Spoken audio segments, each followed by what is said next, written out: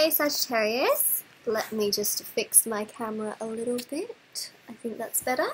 Today we are going to be doing your September 2018 Twin Flame Soulmate Love reading. I just want to say before I start this video that I am doing a giveaway, so stay tuned to the end of the video for the giveaway. I also want to mention thank you so much for 1,000 subscribers. It is just so incredible and amazing. And I'm going to be doing, of course, the September 2018 videos. I'm a Virgo sun, and also I was born on the cusp of Virgo and Libra, so yeah, very, very strange. I love September personally.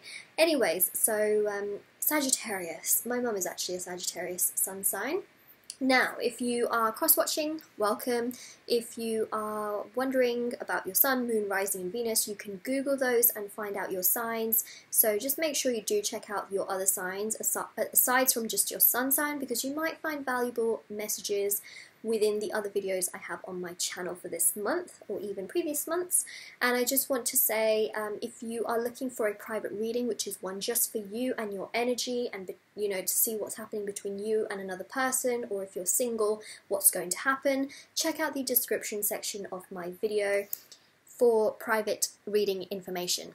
It's all in there, and if you're confused, just shoot me an email. We can talk about it. So let's see, Sagittarius, what messages we have coming out for you. The Hermit. Could be dealing with a Virgo. We've got the Five of Cups. I'm not sure exactly what's underneath the Five of Cups, but we will see. Wow. 10 of Cups. 5 to a 10. Literally doubled it. I just want to point out, in the first two cards, you can see here, this person is facing the same direction. First, they're doing some kind of inner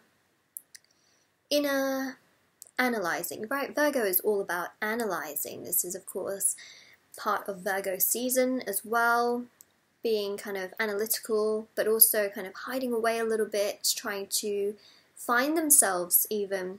But then we also have this energy, which is, kind of goes the opposite, where it's about focusing sometimes on the negative and not necessarily always the positive, because you're focusing here on the 3 cups spilled over and not the 2 behind you that are still standing upright. It really is about emotions as well. I feel like this is about emotional balance, because here things are so unbalanced emotionally, and then with the 10 of Cups, everything is just so happy and very balanced still with the cups. Also have the Queen of Cups here, talking about emotional imbalance. The Queen of Cups is someone who's very vulnerable.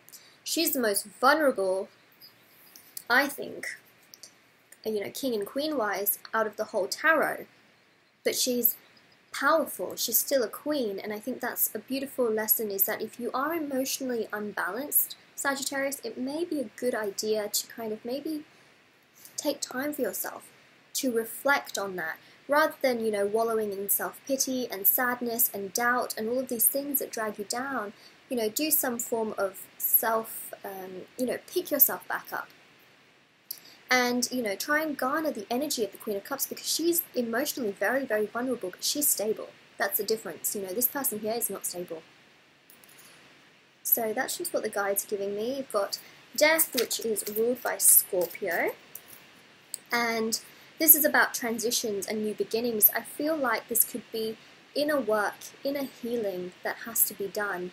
And this is, you know, it's very strange I get messages like this, because sometimes it may not even be to do with a relationship per se, but this is about you, Sagittarius. I really think this is about you emotionally balancing yourself, especially when Death comes out with some very quite emotional cards. So this is about transitioning from the old to the new, you know, transitioning from this state to this state, using your Hermit power, Virgo season power, to get to the Queen of Cups energy.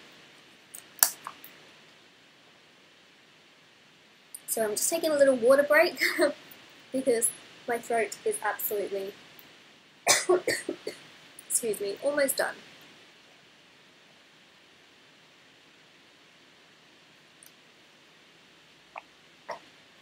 Okay. So Scorpio, it's about transition, it's about working hard on yourself. I feel like the messages really are about you and yourself. Let's see what else comes up. I say that and then you get the Six of Cups.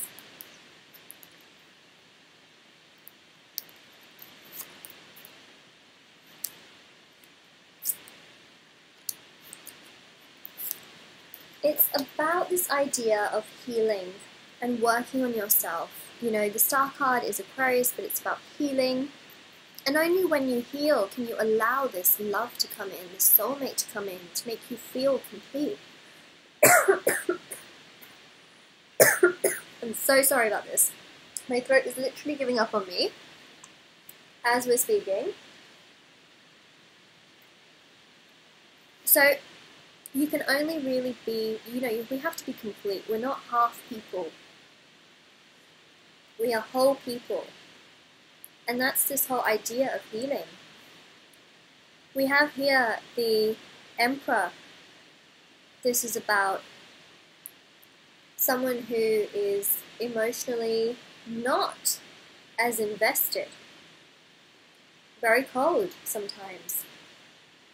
But that's the balancing aspect. You have someone very vulnerable, but someone who can emotionally take themselves out of things. This is really about balancing yourself, is what I'm feeling, Sagittarius. And that's the main message coming out this month for you, is to emotionally balance yourself, to allow the love to come in. So Sagittarius, that is your reading for this month. And the giveaway part. I have been making cards, and you can give this to someone else, you can keep this for yourself, but all you have to do is subscribe to my channel and leave a comment in the comment section below if you'd like to win it. It's free, and yeah, just leave a comment in the comment section below, and at the end of the month I will be sending this out to someone, and it could be you. So that's just a way to kind of say thank you for 1,000 subscribers. I know it's like really random to just make a greeting card, but I just thought it's kind of fun. Kind of goes along with the whole theme of astrology and birthdays and that kind of thing. And yeah, I hope you guys have a wonderful day, night, wherever you are, and I will see you very soon. Bye, Sagittarius!